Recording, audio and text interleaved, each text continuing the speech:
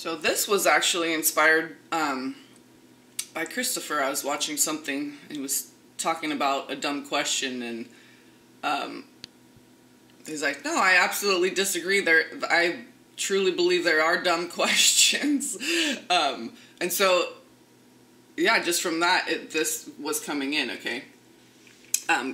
Because he said something like, if you just apply a little bit of something, okay, you'll find the answer, okay? But I remember Chief Golden Light Eagle, he was doing like a Q&A with people, and they were asking something about tanning leather or something like that.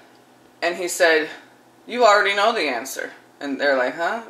He's like, the fact that you asked the question means you know the answer. Okay, so, yeah, Chief Golden Light Eagle, Lakota, okay, yeah, Heoka, all the way. So, Pleiadian starseed, yeah, Chief Golden Light Eagle out here on YouTube, I love him. Okay, so, him and his twin flame. So, the question is generated from within, therefore the answer must originate from the same place. Okay, and I deduced this using the law of harmonious balance, which I think is a law. I'm not sure, but that's what came in. It's gotta be, right? Or maybe it's called something else, but... Okay, so, question and answer are one. Okay? They're two sides of the same coin. If you have the question, you have the answer.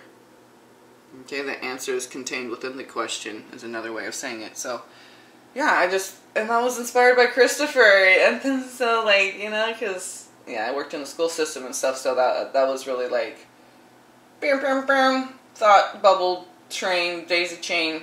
Okay. Alright, that was it for that one. Love, peace, and blessings.